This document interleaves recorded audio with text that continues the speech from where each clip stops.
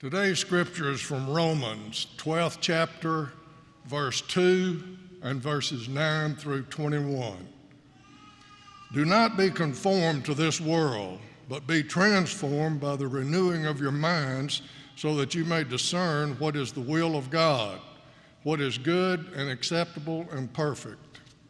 Now verses 9 through 21. Let love be genuine, hate what is evil, hold fast to what is good. Love one another with mutual affection. Outdo one another in showing honor. Do not lag in zeal. Be ardent in spirit. Serve the Lord. Rejoice in hope. Be patient in suffering. Persevere in prayer. Contribute to the needs of the saints. Extend hospitality to strangers. Bless those who persecute you. Bless and do not curse them. Rejoice with those who rejoice. Weep with those who weep. Live in harmony with one another. Do not be haughty, but associate with the lowly. Do not claim to be wiser than you are. Do not repay anyone evil for evil, but take thought for what is noble in the sight of all. If it is possible, so far as it depends on you, live peaceably with all. Beloved, never avenge yourselves, but leave room for the wrath of God. For it is written, vengeance is mine. I will repay, says the Lord. No, if your enemies are hungry, feed them. If they are thirsty, give them something to drink. For by doing this, you will help burning coals on their heads. Do not be overcome by evil, but overcome evil with good. This is the word of God for the people of God. Thanks be to God.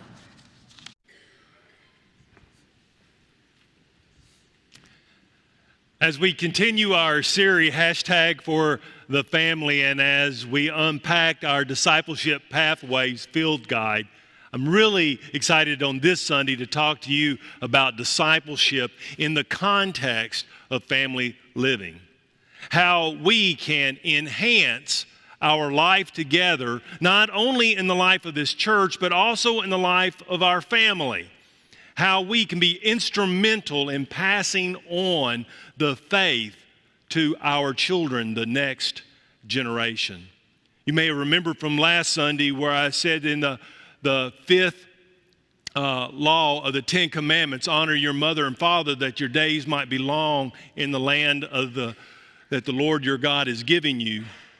That this commandment is not so much, I think, about taking care of mom and dad in their old age or taking care and listening to what mom and dad have to say to us, but that actually mom and dad have an important role of transmitting the faith to their children. Honor your mother and father. Listen to them. So as we begin our series today on discipleship, there is a major step that every parent needs to take as they live out as a spiritual leader in the life of their family. Now, this step you might think is a course that you might need to take because, we're really good about having courses for you to help you learn everything that there is about the faith, that you can study it, that you can take it in and discuss it with one another, and then sign up for the next course after the next 6 weeks or 8 weeks or semester as we plan this out. But this has nothing to do with a course. And you might also think that maybe the first step that we might need to take for our discipleship as a family is to present our child to be baptized here in the life of our church. And I would say that is a very important step in the process of disciplining your family in the way that leads to life eternal. But that's not the first step, but in some ways associated with it. One of the questions that I ask each parent as they bring their child to be baptized is the third question I ask. I ask them, Do you confess Jesus Christ as your Lord and Savior?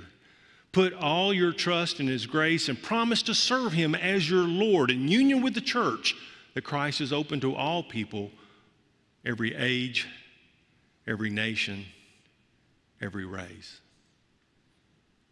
Do you confess Jesus Christ as your Savior? That is the very first step in our discipling walk. It is paramount that that step be taken in our life for us to be helpful in discipling our family life in the way that leads to life eternal. Jesus told His disciples, if anyone would follow me, they need to deny themselves, take up their cross and follow me. For anyone who tries to save his life will lose it, but anybody who loses their life for my sake and the gospel shall save it. It is this honoring of Christ, accepting Him as your Savior, putting you second behind God and deciding what is right for you and your family and your life is the first step. Now, many of us may have already made that first step.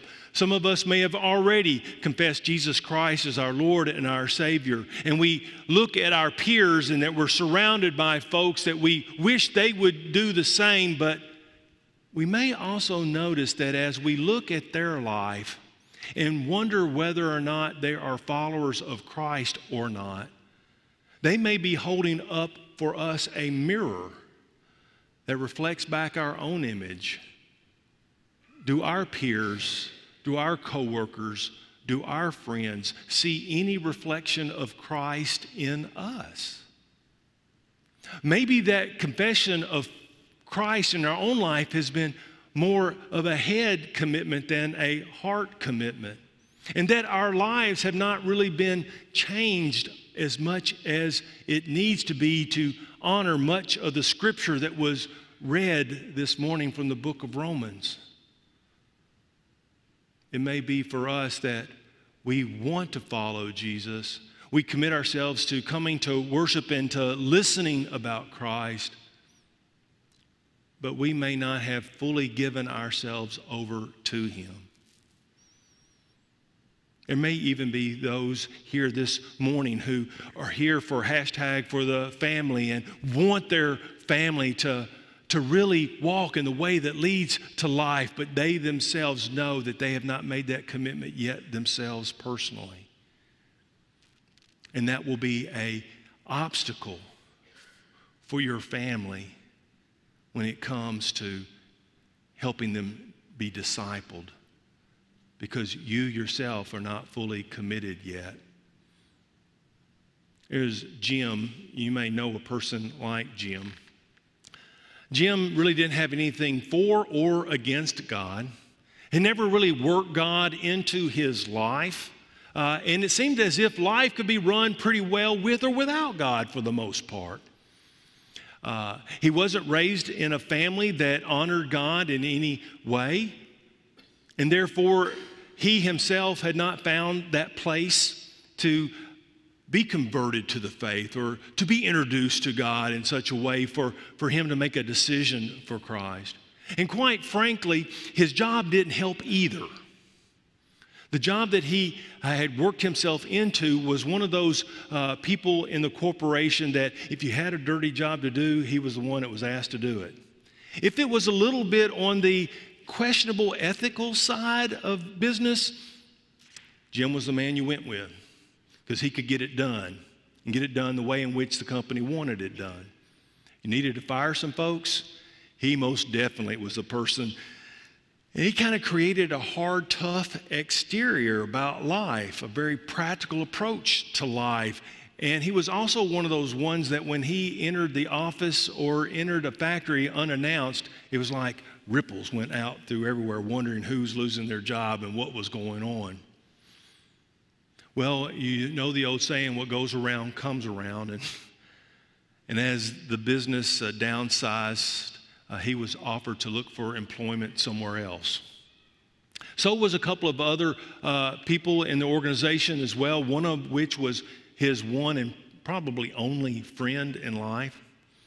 Several months went by. He hadn't seen his friend, and of course he wasn't working. He was kind of looking for work, and nothing was really showing up, and most definitely nothing was showing up in the same pay scale that he was accustomed to. His friend, almost out of the blue, called him up and said, "Can I come over? I want to talk to you about something." He said, "Sure, come on over." So when he came over there, he immediately said, "I'm so glad to see you. I wanted to share something with you that happened to me in this past month while we've been out of work." He said, "Well, what happened?" He says, "My wife and my kids asked me to go to church with them, and so I went. And I'm not sure what happened. They tell me that there was nothing special going on in church that Sunday. It wasn't any different than any other service that they attended. But for me, during that service, I felt convicted that I needed something in my life that wasn't there. And that I went down front after the service and I talked with the pastor and I gave my life to Jesus. And let me tell you, it's made all the difference in the world. It's taken a burden off of my shoulder. It's made family life a little bit easier. I don't have a job yet, but I'm okay." And I just wanted to share that with you. Now, while he is saying that to him, Jim is thinking, what has happened to my friend? I said, I want to be polite. I don't want to really kind of put down his experience. Now, I've heard of this man, Jesus, that he's talking about. Everybody has. I've always he said to himself, just seen him as a teacher. Somebody who was wise and had good advice. So he just listened politely, thanked him, and his friend left. But it left him with this puzzling question because they both had worked together for many years. They've been good friends. He knew his life. And so like a lot of us now, when you have a question, you run into somebody's experience, you just kind of go to your computer or your tablet and you go to Google or whatever search engine you like, and you just type in Christianity ? Or issues like that. And he noticed that some of the books that came up were by this author, C.S. Lewis, and this one title which had a lot of stars next to it, Mere Christianity. He thought that sounded like a good book, had a lot of good reviews, so he ordered it. Started reading it. And it was halfway through the book, he came across this part where it just kind of like nailed him, hit him right between the eyes. He says, Jesus either is the Son of God or isn't, or something worse. It requires our decision not to be paternalistic or to patronize Jesus by saying he's a good teacher. We need a better definition and understanding because Christ demands a decision. Either he is or he isn't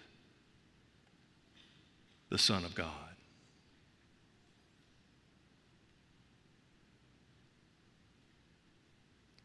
That's why for you and for me, we need to make that decision.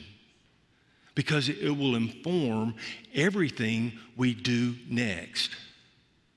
We can't be half-hearted about this walk in which we are involved in our life with our Lord and Savior, Jesus Christ. Remember, he says, if anybody wants to follow me, they need to deny themselves. Take up their cross, not my cross, not his cross, but your cross, our cross.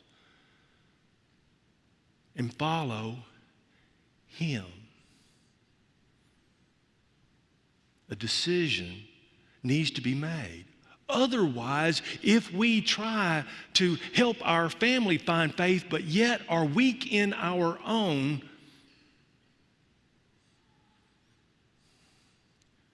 we can easily be seen as somebody with a contrary mind or a contrary spirit. Well, let me put it to you this way. I don't remember what age I was, but I can remember the day anyway. My dad, for some reason, decided he needed to have a conversation with me about smoking. He was telling me all the things that was wrong about smoking and how I shouldn't do it. Now, the interesting thing is that the conversation about smoking started off with him lighting up a cigarette. And he was taking his drags on his cigarette and blowing it out as he was talking to me about this. And I think right towards the end, it finally dawned on him the hypocrisy of what he was saying. And he finally said, just do as I say and not as I. We cannot have that type of hypocritical discipleship in our family. We have to be totally sold on being a follower of Jesus Christ. For if we are not, if we have not made that first step, and we're not convinced and convicted that Jesus Christ is the way, the truth, and the life, so many things that we will try to help our family grow in the faith will just fall flat because it will actually lack our commitment to it as well. The second thing that I think that you and I can do to help our family and especially our children develop in their discipleship as followers of Jesus Christ is some things are just very, very simple. One of which is to teach them to pray.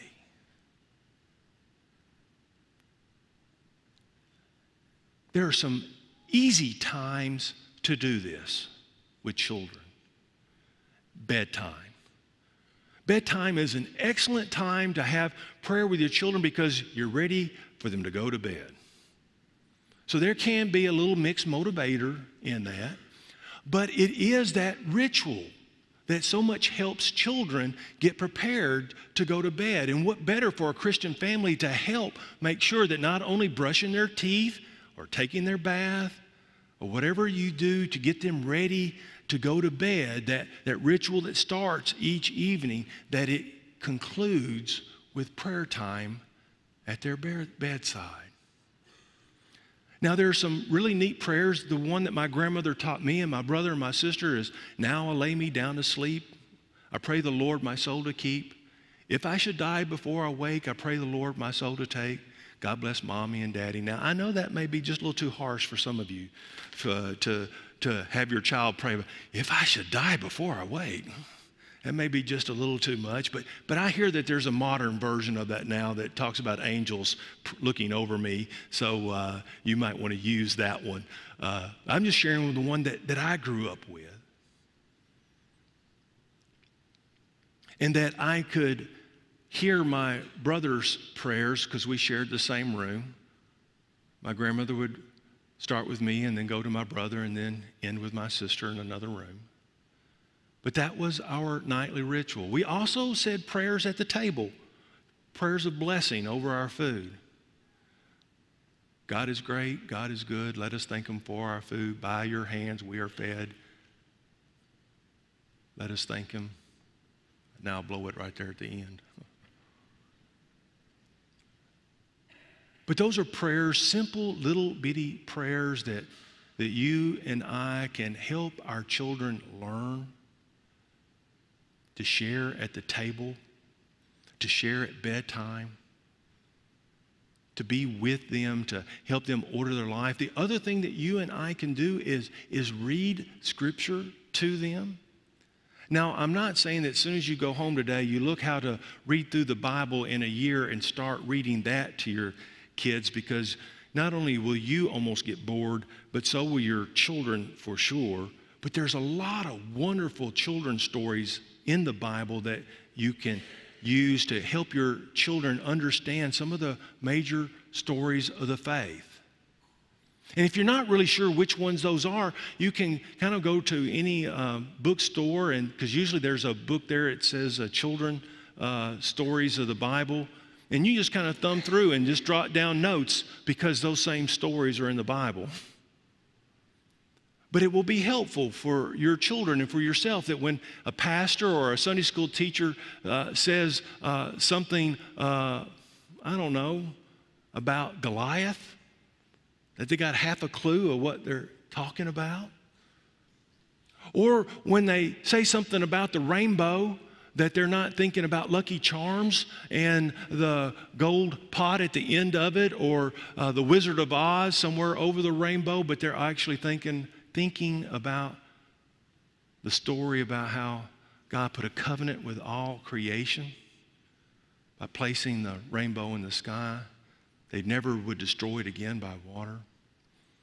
These are some of the stories about Jesus' birth and his life and his interactions with children and healings, that these type of stories that will follow your children the rest of their life, but maybe even more importantly as they get a little bit older, is to help them memorize Scripture. You know, like John 3:16, for God so loved the world that he gave his only begotten Son, that whoever believeth in him should not perish, but have eternal life. You could help them start to memorize the Lord's Prayer. You can also help them to memorize the 23rd Psalm, the Lord is my shepherd, I shall not want. Maybe Romans 8:28, all things work to the good who love the Lord and is called according to his purpose. There's so many wonderful little scriptures that you can help your children, because not every time and at every moment will they have a Bible and maybe not even a cell phone to look up a scripture. I've been told by and recounted by folks who've given testimony in their own life where they were in such a state like a coma, where they could hear people in the room but they could not respond to them. They heard what was going on, and all they had in their head was this internal dialogue in their own mind. And the only thing that helped them keep sanity was some of the scriptures that they had memorized as a child. The only Bible they had was what they memorized. You can help your children also by making sure that they're involved in Sunday school. And you can help yourself by being in a class or a covenant group as well. The last thing that I would share with you, and I think is probably one of the more important things, is that as we have taught and hopefully are teaching our children to pray, I hope that your children know that you are praying for them. Now, I do have to say that I think very much that my grandmother prayed for me. But at the end of our prayers each night, it was always she was listening to my prayers. And she never ended with praying for me.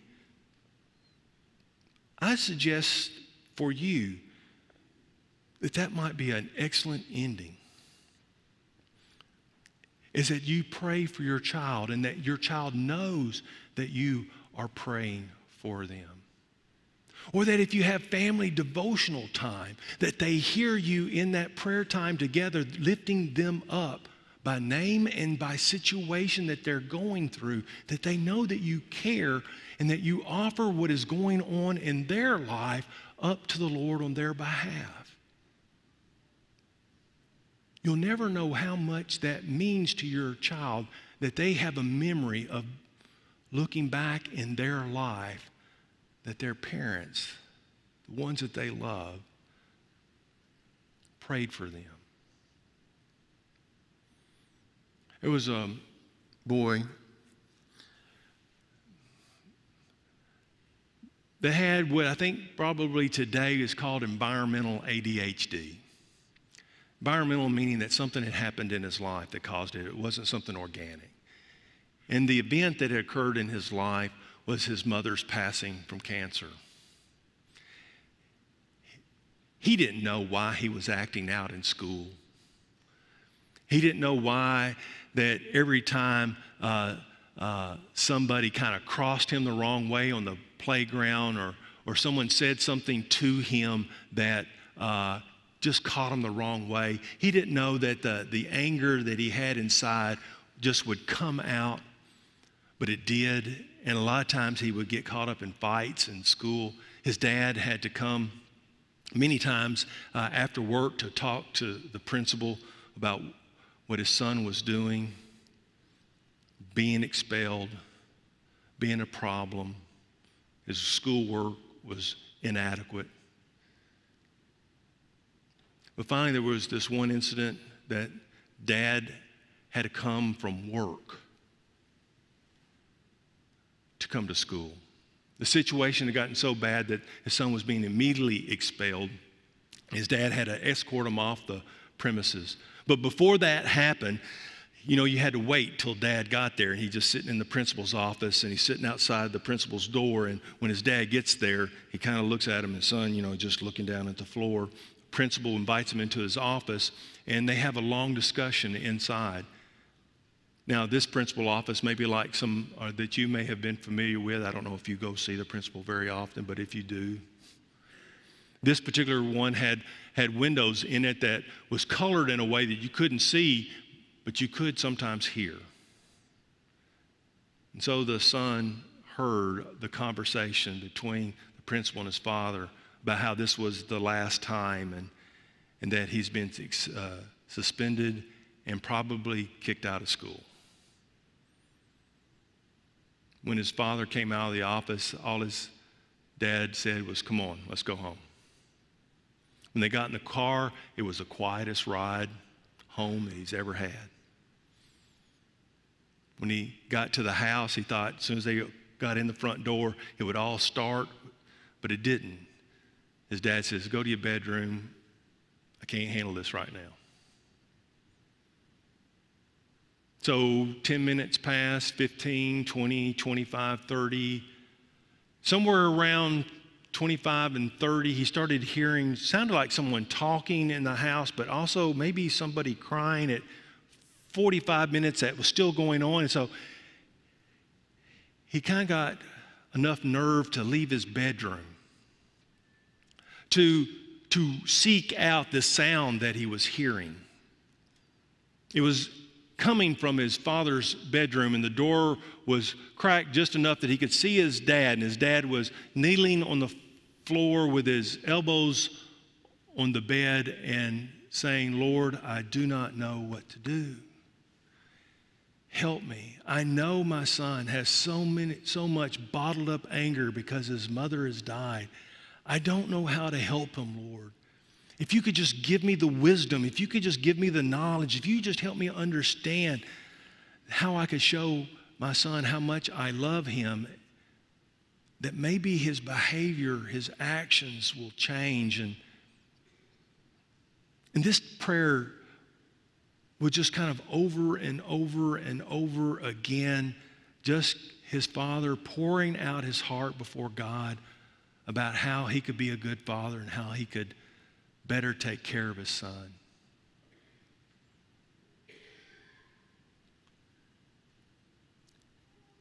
His son stood there in the doorway and quietly made his way back to his bedroom. He never knew his dad prayed for him. I mean, they were church people, but it didn't seem that it was that big a deal to Dad.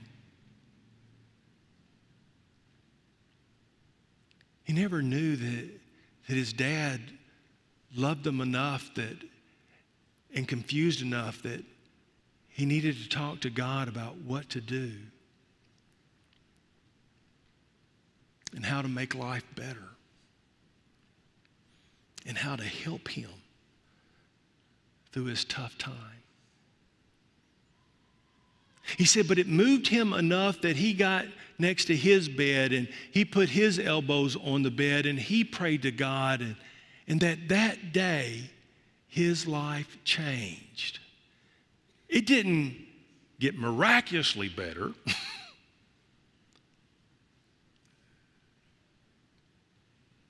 But it got steadily better. And the relationship that he was driving a wedge between he and his father was mending and got stronger. And they both not only grew closer together, but just as importantly, closer to God. All because the son heard his father praying for him. I trust and I pray that you have a relationship with our Lord and Savior Jesus Christ that not only informs but empowers your discipleship in the life of your family, and that you are trying to instruct your children even in the small ways that will help them lead to life eternal, but most importantly that you're praying for them and they know it. That will help you on your discipleship path as much as anything else. In the name of the Father, and of the Son, and of the Holy Spirit. Amen.